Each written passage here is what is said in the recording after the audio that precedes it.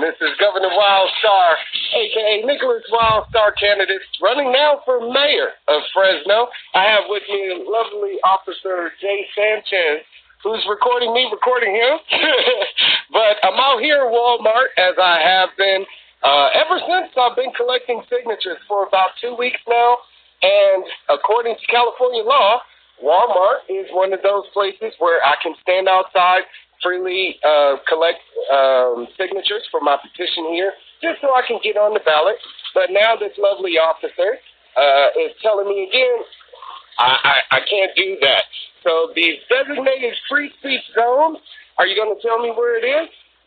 No, I'm telling you that you need to go either to the street or legal to do whatever you want. Okay. It's Walmart's property. Okay. So they asked me to ask you to leave. Okay. So after that, then you're going to get a ticket for trespassing, or I can arrest you for trespassing. Those are the two options. Okay. So did you guys catch that? Because Walmart is claiming this is private property, that they're designating that I either go over to the street, I guess, and then I can collect my signatures there, or I'll be cited for trespassing and or arrested, depending on however this guy feels, I guess. But now we have a Walmart representative here. Oh, I can.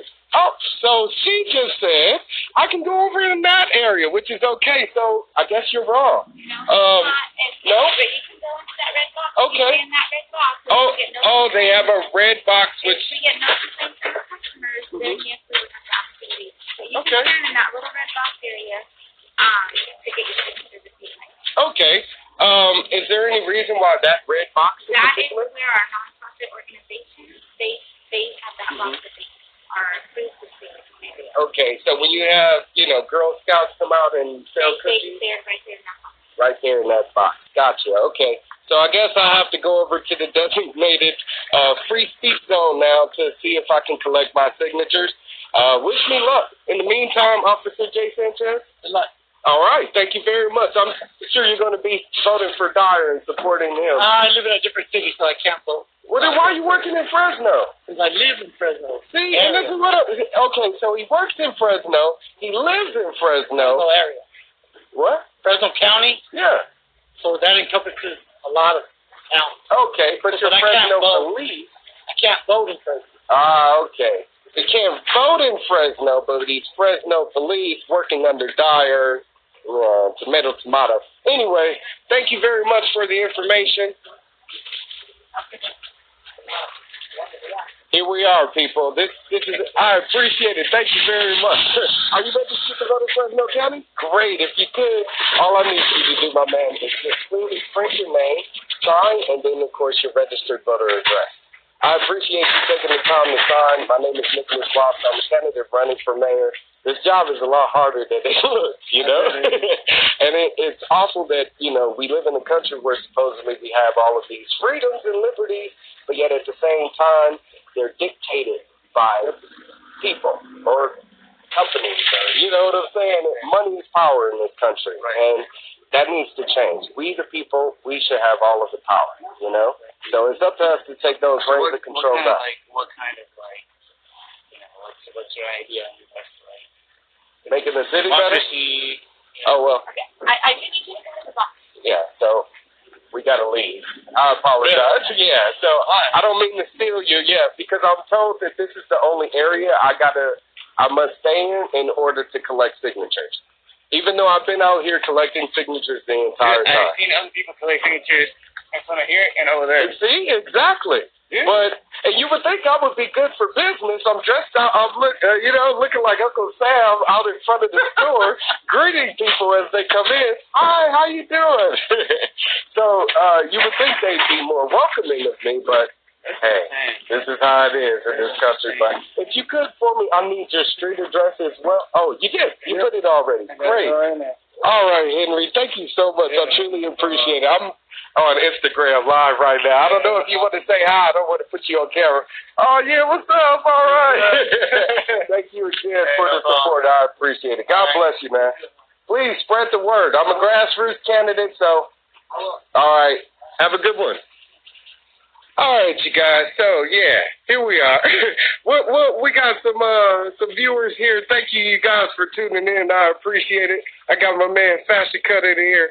He said I'm finna collect money today or collect signatures. All right. If you can, yeah, I need them. The Prune Yard decision says you can in front of Walmart. Exactly.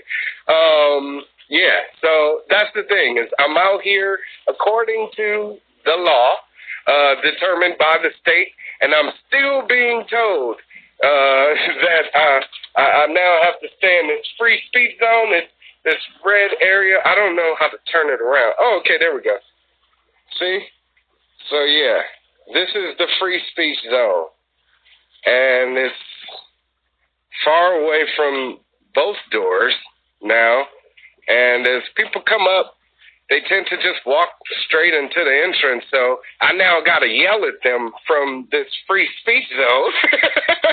I'm not going to do that. You know what I'm saying? If I could catch people walking through this area, yeah. But other than that, you know, it defeats the purpose. So we really do got to change things in this country. I mean, laws shouldn't only apply to specific groups or specific individuals based on how much money you have, based on your skin color, based on any other reason at all. If the law is the law, then it needs to apply to us all. And those people that claim to be enforcers of the law should not act as if they're above the law and dictate the law. As you saw here in this video, when this guy tried to tell me I need to go out in the street, and then the Walmart representative comes out here and says, actually, he can go over there. So, you know, what is it? So it's all about harassment. It's all about dictatorship. And if we're living in a free country, then we need to be upholding the values and principles that made this great country what it is. So when we talk about making America great, we need to remember that the founding principles are freedom, liberty, and justice for all. Again, for all. A-L-L. Okay? God bless you all. Peace. And until next time. What's up, everybody? How you doing? It's Governor Wildstar, a.k.a. Nicholas Wildstar, mayoral candidate for Fresno. I just wanted to give you guys an update from what you may have saw on my storyline earlier. I got kicked out of a Walmart, and actually, ever since then, I've been here at another Walmart. Can you believe it or not? And I've been here ever since then. I've been here maybe 3 hours, I believe. And I have a police car unit over there. Earlier, there was actually a second unit, and neither one of them bothered me. There were even Walmart employees that came out and didn't say anything to me. What's up, Devontae? You checking me out?